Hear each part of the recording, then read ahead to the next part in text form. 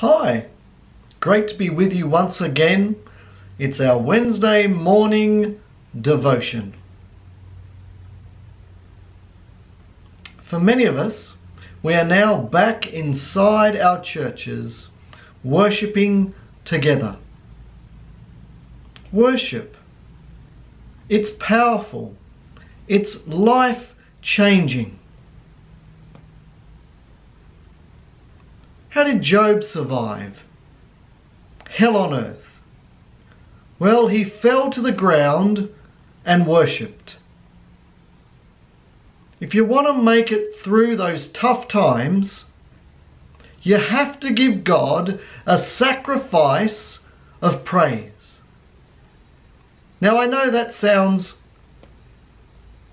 much easier to say than to do, but there's no other way. And the hardest praise is often the highest praise. That's how Job survived the dark night of his soul. That's how David survived in the wilderness. That's how Paul and Silas survived and got out of prison, because they worshipped and gave God the praise. I read this the other day. Don't let what's wrong with you keep you from worshipping what is right with God. Don't let that voice of condemnation keep you from worshipping God. If your worship is based on your performance, you're not really worshipping God. Worship is not based on what you do. Its focus must be on who God is. The only way to drown that pain is to sing and worship and own it. Give God the praise. There's a song by Daryl Evans. It's called Trading My Sorrows.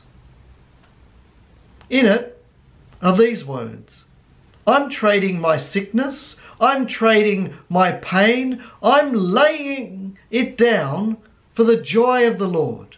I'm laying it down for the joy of the Lord. If you worship Him only when you feel like it, you'll do it less and less.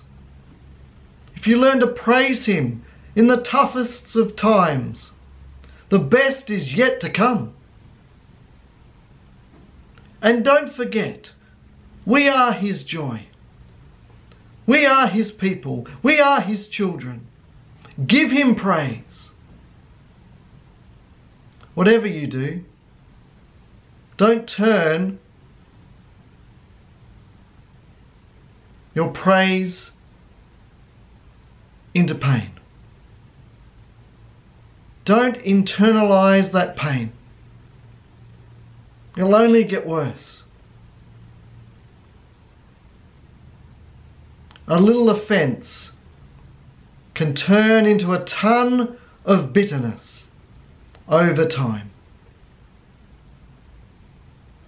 And before you know it, that's all you know, and you're in a world of hurt, you're in a world of pain, and you've shifted your focus off God. The enemy of your soul wants to keep you and hold you back from God, from others. The best way to deal with pain is to verbalize it to the Lord. Sing, worship, praise Him, crank up that music. If your life is off key, maybe it's because you've been defeated by those negative voices. Let God's word in. Let His song fill your mouth. Don't listen to the negative voices. Worship Him. Praise Him. Rejoice and sing. Believe what you are singing.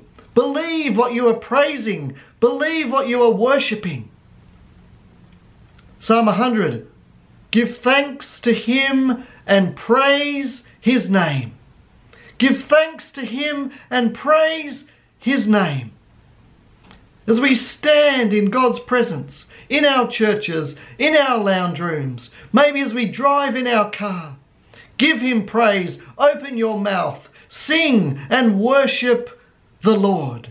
Sing praises to Him. Get excited. It should be obvious. Put a smile on your face and a song in your mouth. If you believe it, sing it, proclaim it, declare it. Yes, Lord. Yes, Lord. Yes, yes, Lord. Give Him praise, give Him honor, give Him glory, give Him your worship today. It's been great to take a few moments and chat with you. I look forward to connecting with you again very soon. Give Him praise.